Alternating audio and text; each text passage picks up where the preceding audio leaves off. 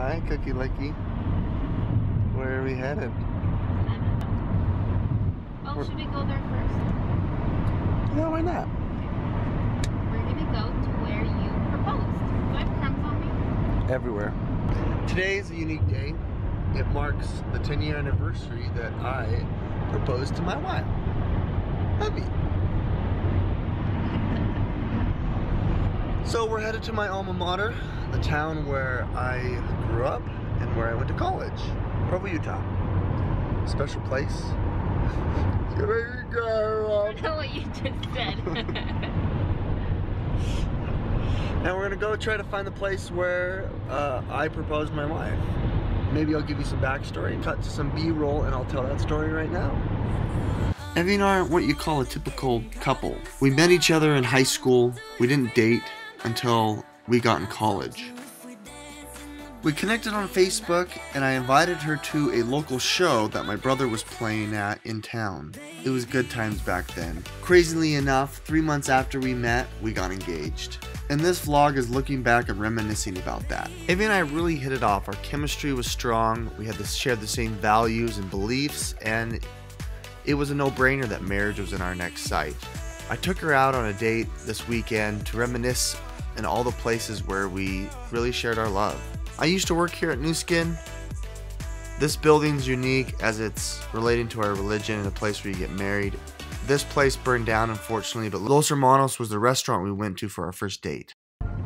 There's our first house, that apartment right there. That's where we lived. And the pink house next to it with the creepy guys that were always on their front porch, and I had to go home by myself at night, and it was dark, and sometimes the light was off, and they'd watch me, and I'd be like, unlock the door.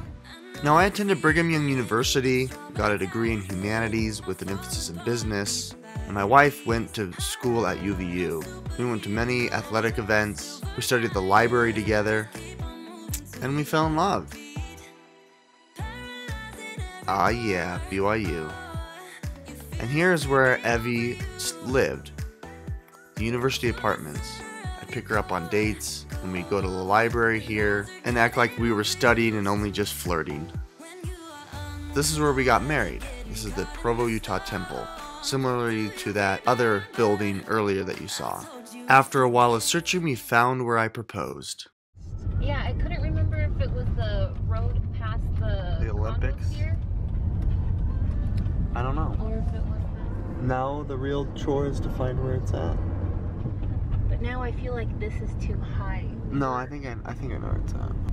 Man, I didn't realize there were such rich houses up here. Turn here. Summit. They were... Foothill Trails Park, I think that's it. Yeah, it could be here because they're building homes here. There was nothing up Pokemon Go. Oh my gosh, look at that bird. It's a blue jay. It's like if you've never seen that bird before, and it's not a blue jay. It's huge. Blue? It's beautiful. Like blue like the route over there. Is this how the next 10 years is going to be, Evie? You're just going to tell me what to do? I always tell you what to do.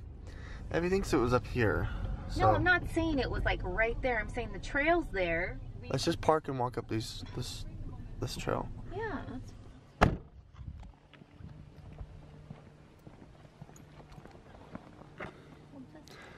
What do you remember of the proposal? It rained. I know, but like leading up to it. Oh, I knew you were gonna propose. Are we gonna be able to make it?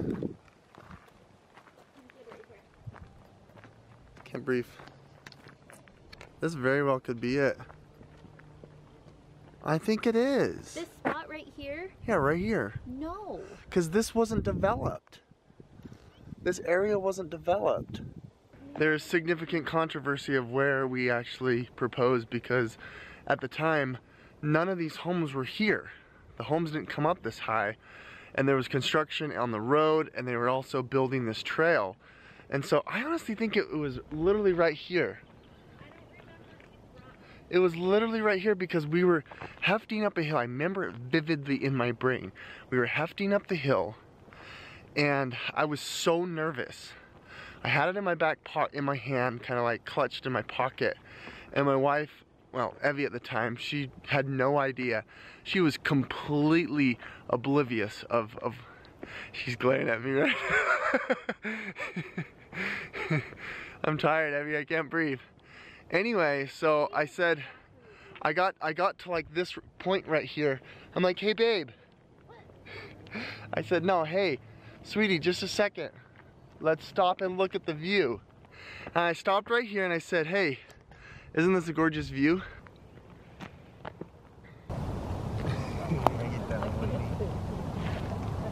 What do you do? Do you remember what you did? Yeah. Wait. And then we kissed. And then I forgot to put the ring on her finger, and so I pulled it out. And when I literally pulled it out like this, it went ting! And the ring flew out of the box. You remember that? Let's see if you can still hear the sound. No. Don't do that. We're going to lose the rock. You're crazy. They replace it. No, they won't. Not after they see this video. So anyway, and then I go chasing after it. I was like, oh my gosh, Evie. I picked it up, and then you came over and you're like, is it okay? That was so embarrassing. And then I put it on your finger. Ow. I can't breathe. Will you marry me, baby? Will you marry Wrong me? hand. Oh yeah.